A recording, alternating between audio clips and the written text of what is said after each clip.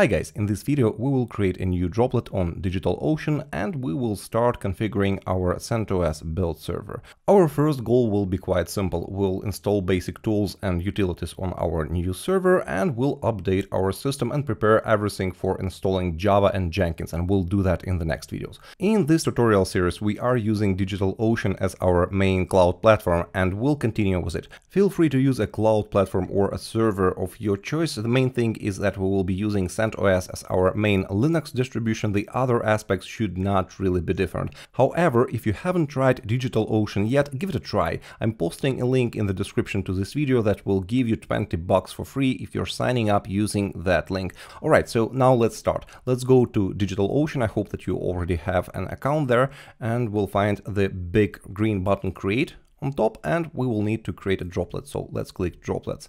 Now we will need to choose what kind of droplet we will have for our build server. I'm choosing CentOS as my distribution and I'm choosing the latest version, which is 7.6 64 bits. And here, if I scroll down, I have all this option for different plans, for different kind of servers. I don't need that beefy server for $40 a month. I will go left and I'll choose for the build server. I will choose a server with 2 GB of RAM.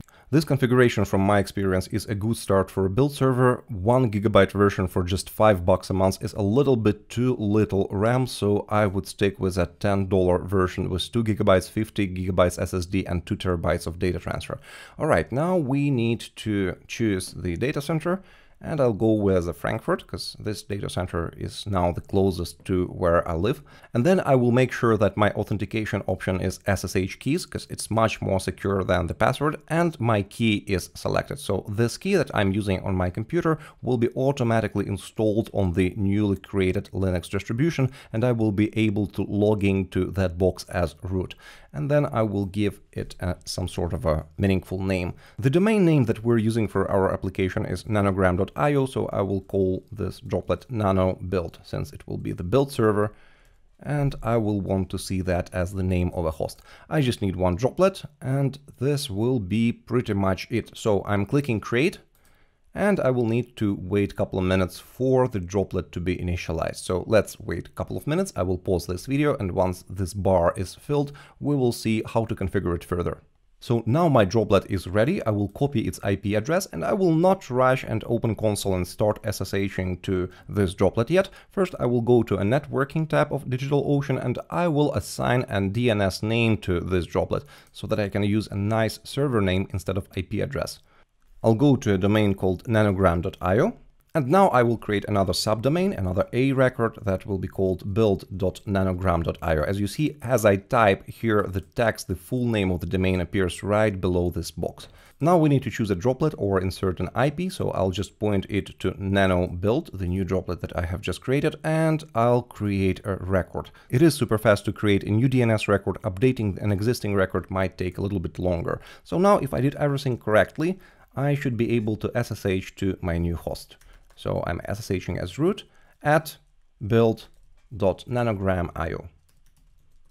I trust the authenticity of this host, but we can also be a little bit more paranoid and check the fingerprints, and now I'm on my box as root. So the first thing that you do when you just created a new box, you should run yum -y update. It will pretty much update everything without asking for additional confirmations with -y flag. This process might take a couple of minutes, but all the packages afterwards will be updated to the recent stable versions. Alright, now the update is over, and during this operation it is possible that kernel or some of the core libraries have been updated and restart is required. To check if this is the case for us, let's run a command called needs restarting with a flag -r. And reboot is required to ensure that your system benefits from these updates. Let's do reboot right now. Shut down. -r now. We're restarting our server. It will take another 30 or 40 seconds before the server is back online again. Now let's see if it is back. Let's SSH again as root. And seems it is not yet there. No, let's give it another couple seconds. Now it should be better. And we're back on our server. Now let's run this command again, and see that after the restart needs restarting will say no core libraries or services have been updated. So it means that our server is up to date and ready for the next parts of the installation. So now let's install several essential utilities. So again, yum -y to not ask for confirmation, and let's install GCC C++. We will need it for native builds for some of node.js modules. Then we'll install make. We'll install wget, we will get nettools, and we'll get vim, and we will need git on this server. Since this is a build server and it will be talking to GitHub, we will need git on this server. So now let's install those. And finally, let's not forget to install our node.js. And to do that, I will run curl with flag silent, with flag location, and I will pass the following address: https rpm node source.com, then /setup _12.x, then I'll do pipe and bash. This kind of command is generally quite scary to run as a root user, especially because you're just getting a script from some internet host and you're piping it to bash. So basically you're executing something that is written in this script under a root user. However, this particular script is well trusted, and feel free to read the source code and check that it is indeed not doing any dodgy stuff with your computer, with your build server. Once this step is done, let's install node, yum -y install node.js.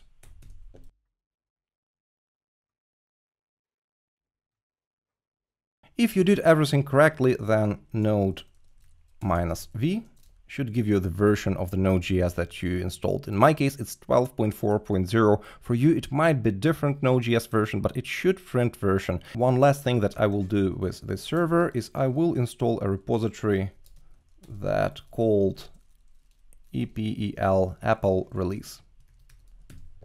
It will be required later to install additional software like Nginx, so I'll just do it right away and make sure that Apple release is installed and configured on this system.